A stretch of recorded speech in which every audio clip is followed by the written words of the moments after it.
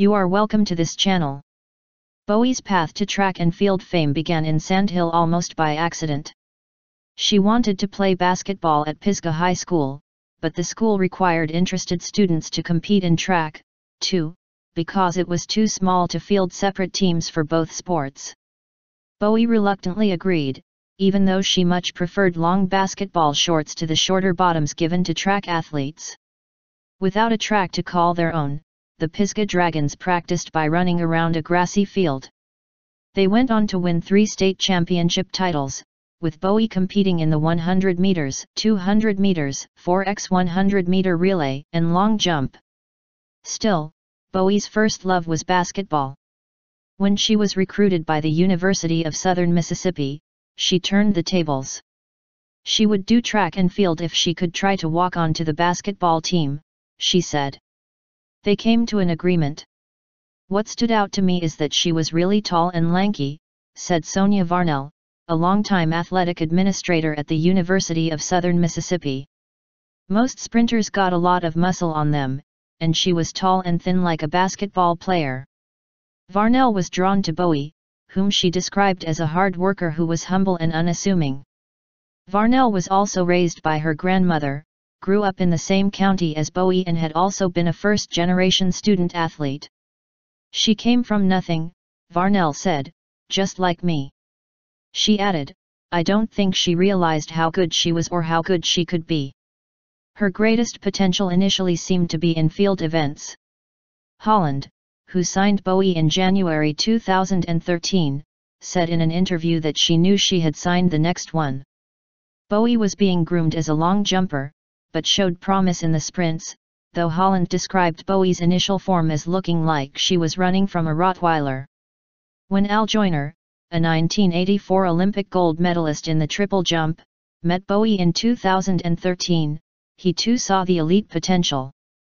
He compared her to his late wife, the Olympic champion Florence Griffith Joyner, and his sister, the Olympic champion Jackie Joyner-Kersee. She could surpass their records, he told her.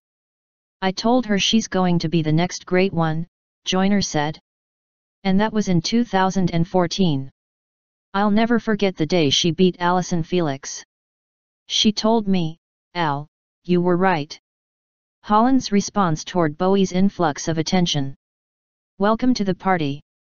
At the Rio de Janeiro Olympics, Bowie earned a silver medal in the 100 meters, bronze in the 200 meters and gold in the 4x100 meter relay on a team that included Felix.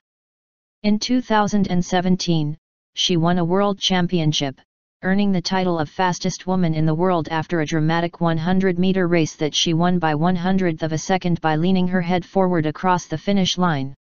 Ever the fierce competitor, after that finish, she approached Holland, whom she affectionately called Ms. Kim. I need a new coach, Bowie said, Holland recalled, despite the monumental win. The race was too close. Bowie's dreams expanded. She wanted to get into modeling and was interested in working with fashion brands, and in 2018 she did both. She was featured in a Valentino campaign and a Stella McCartney-Adidas collaboration. She walked in New York Fashion Week. She was photographed by Annie Leibovitz for Vogue and was featured in ESPN's Body issue. She wanted to use her fame for good, her friend Antoine Proudhon said. When she was a toddler, Bowie and her sister, Tamara, who is 11 months older, were handed over to the foster care system by their birth mother, Bowie once told reporters. Their paternal grandmother, Bobby Louise Smith, gained legal guardianship and raised them. Bowie wanted to show up for foster children, Proudhon said.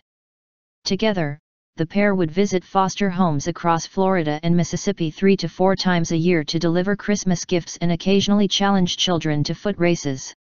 Tanyeka Anderson, a program director at the Mississippi foster care provider APLA, remembers a 2019 visit from Bowie. She said, for a person of her magnitude to come help? To come give back to our children? That's a very special thing. She said Bowie gave a party for the children that included dancing, and stayed for more than 4 hours. She was very vibrant, very happy, Anderson said. But then something shifted. Bowie was always private, friends and former coaches said. In the past few years, Bowie lost touch with many of the people who had been a part of her athletic rise. Varnell and Joyner found their texts and calls unanswered and unreturned. Varnell hoped she was busy.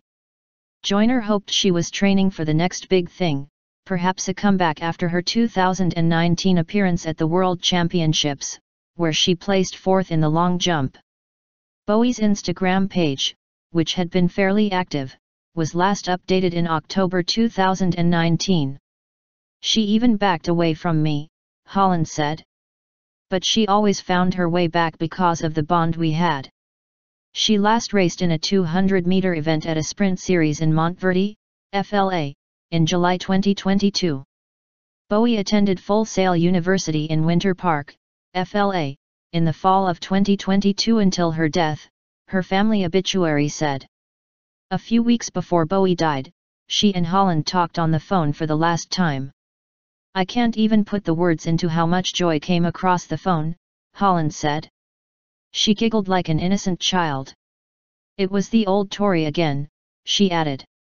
Bowie told Holland that she was pregnant, and agreed to come to Atlanta. Holland wanted to help raise the baby.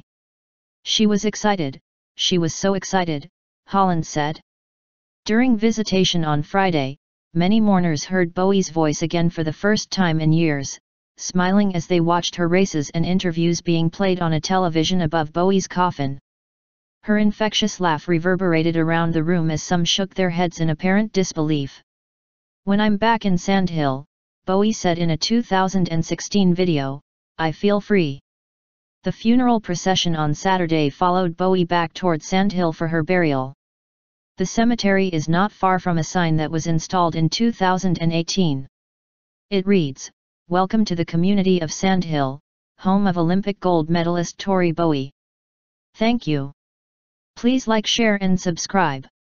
Thank you. Please like, share and subscribe."